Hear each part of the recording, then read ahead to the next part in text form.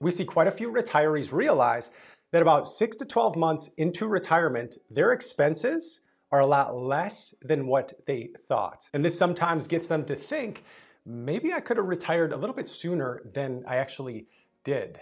You know, if you're like some of our clients that we help, then you might be ready to retire and excited to move to this next chapter, but you also could be delaying it a little bit because maybe you're a little bit hesitant since it's this strange feeling to stop this work paycheck or stop the business cash flow and then start to just rely on your investments. And you know, you can't blame people for feeling this way because they've never done this retirement thing before. And hopefully we only have to do it one time. So I want to show you an example plan of a couple. And after a little bit of work, they realized that maybe they've overestimated their expenses in retirement. And it really makes quite a big difference just focusing on the expenses. And there are a few specific things that you'll be able to apply to your own plan that can help you more accurately project and plan out so that you can really pick the best time to retire for you, a time that's based on not just do I have enough, but it's based on the feelings of I'm ready to do it, right? And then I'll give you a few tools that you can use too to help more accurately plan out your retirement.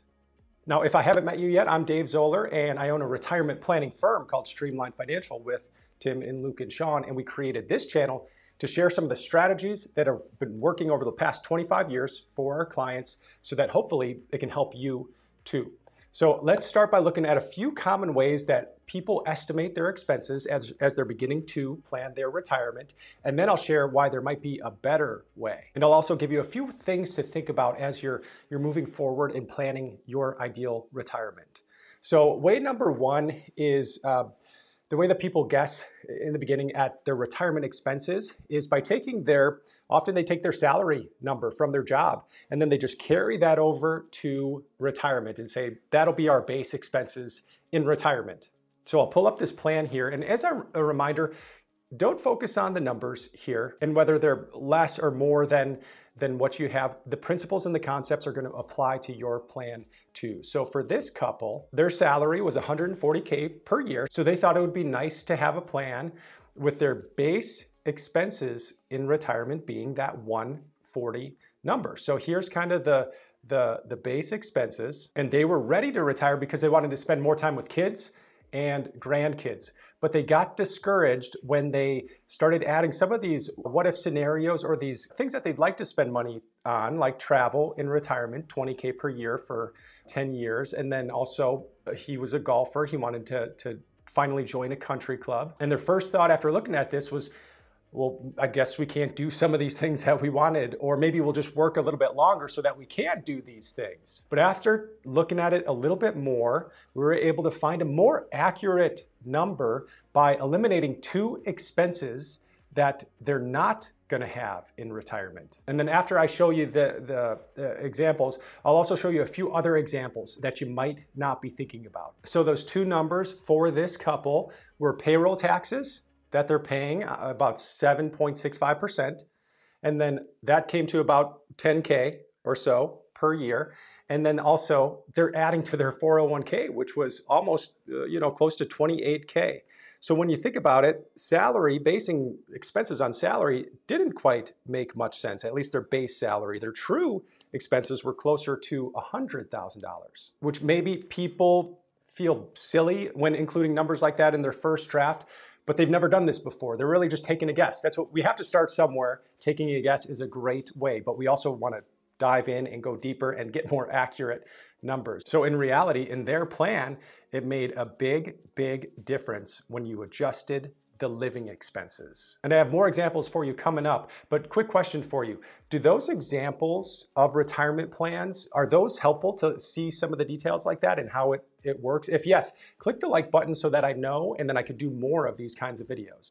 Now, before I get into the other examples too, you might have heard me say, if you've seen any other videos, you might have heard me say that time is more valuable than money, but our time is most valuable if our attention is spent on the right things, right?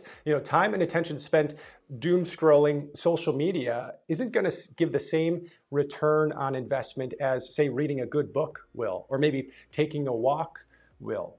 And when it comes to planning retirement, in the beginning, our attention might be better spent not on the finding the best investment strategies or maybe the best tax strategies in retirement, but it might be spending time and attention on just making sure we have the right, most accurate expense estimates. Now, that seems boring, but we know that it's a good investment of time because we can see the difference it makes on a plan. And that alone can make a big, big difference on the confidence moving into this next stage and then the peace of mind as you get into that retirement stage. Now, here are a few more reasons expenses might go down in retirement, specifically for this couple. And let me pull it up again. That number they were using in the beginning for monthly expenses, it also included $2,000 a month about for mortgage payment and real estate tax. And that's going to be gone in 10 years. So how does that actually impact the plan? Well, it makes it look a lot better. So for you, think about your mortgage payoff. What's your schedule? How much longer is it going to go into retirement? And then map that out.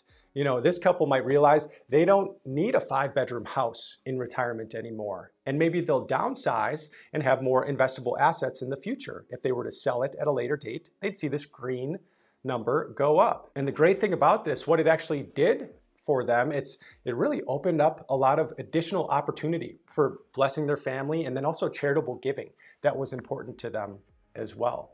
Now, moving on to a different example, a different couple who was retiring soon, but they also had a few kids in college. And over the past 5 years, they kept upping how much their monthly expense need is going to be in retirement because their current expenses kept growing and growing, right? But when we ended up segmenting and then categorizing expenses, we realized that there's a lot of family expenses and kid expenses that's not going to be there in retirement. So it's really not as much as they thought. So the big idea here is to spend time and spend your attention on getting specific about your expenses. A couple tools, mint.com is one way to auto-categorize expenses and see what's retirement and what's not. But again, that might take some time investment into getting it right and making sure it's accurate, which I would say is worth it. And then also there's my favorite new retirement planner, which helps you get specific on expenses and actually shows you kind of the graph that we were looking at a little bit different, but you could put a timeline on your mortgage expenses if it's going to be paid off in 10 or 15 years and how does that impact. You can also change when Social Security starts to see how that impacts the long-term plan. And I included a link with a video walkthrough from me below if you want to test that out. Then also save these videos as a next step as you're planning your retirement journey. And then if you're subscribed, I'll see you in next week's video on 6 investments that you'll never regret. Take care.